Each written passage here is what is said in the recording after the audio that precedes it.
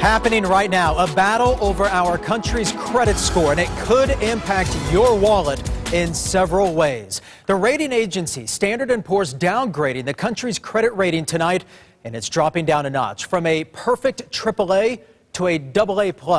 ABC 15's Dave Biscobin has been following this story. He joins us live. And Dave, this is a first for the U.S., and there's a lot of concern tonight over what this means. Well, Chris, what this could do or how deeply it could affect all of us is really up in the air right now. Now, imagine if your credit score suddenly dropped and what that would do to your finances.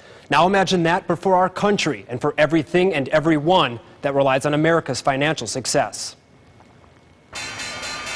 After the final bell, the market closed with its worst week in almost 3 years. But that may not be the worst news of the day. The hit on America's credit score is the first ever, and U.S. officials started getting warnings all the way back in April. There's plenty of blame to go around.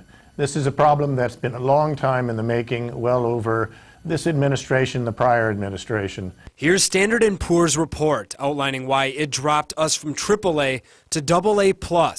The report blames political risks and unstable government. So what does this mean for our country and for you? The decision could shake the stock markets on Monday, and this could make it harder for the U.S. to catch up with its deficits, costing America up to $75 billion more a year in interest. That we have constructed both a global system and a national system based on the U.S. being a AAA. If the U.S. loses that AAA status, it will be much more difficult for the U.S. to restore growth. And it could also make things more difficult for you at home. Experts say interest rates could rise for credit cards, mortgages, and other loans.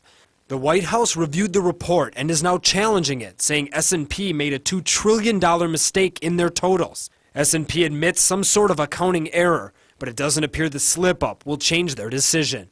In Phoenix, I'm Dave Biscobin, ABC 15 News.